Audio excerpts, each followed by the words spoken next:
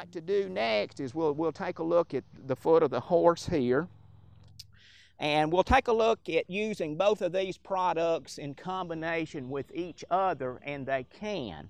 And both of these products can be used on barefoot horses, shod horses. It doesn't make any difference whatsoever. Now, when we talk about the hoof clay, we're primarily going to use the hoof clay where we've got some hoof wall defects, old nail holes, and when we take a look at the front foot of this particular horse here, he's got some old nail holes and he's got some cracks and chipping. So I'm just going to kneel down here and I'm going to take a little bit of the hoof clay, and the first thing that I'm going to do is I'm just simply going to push that into these areas, the old nail holes, number one. And then we also have a little chipping right here that I'm going to push a little of the hoof clay into as well. And then the next thing I'd like to do is actually pick up the foot of the horse. And when we do that, I'm going to ask him to pick his foot up. I've already picked the foot, so I'm going to take a little clay here and I'm going to hit either side of the frog. And we don't have to build it up tremendously. We're just going to push that in.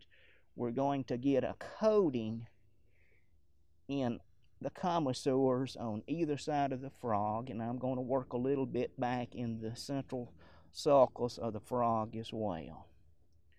So that's what we do with the hoof clay.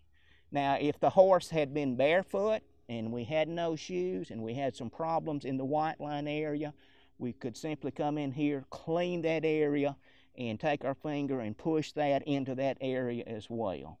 Of course, with a shoe, we can actually apply the product underneath the shoe itself.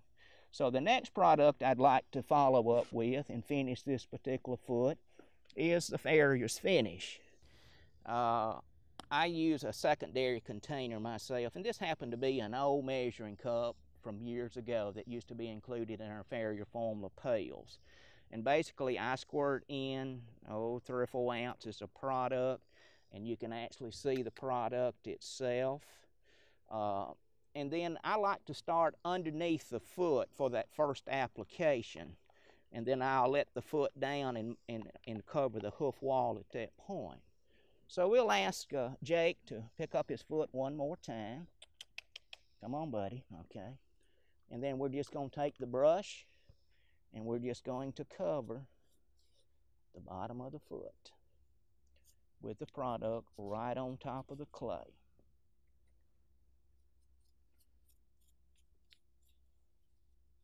That's all we need. All right, I'm going to let the foot down. And then we're going to concentrate on the hoof wall itself.